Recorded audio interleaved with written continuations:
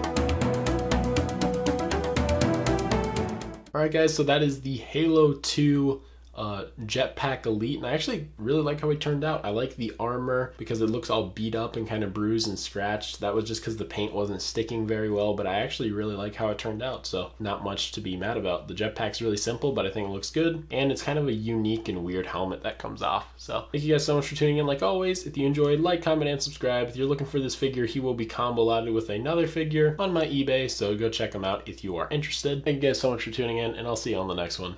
Peace.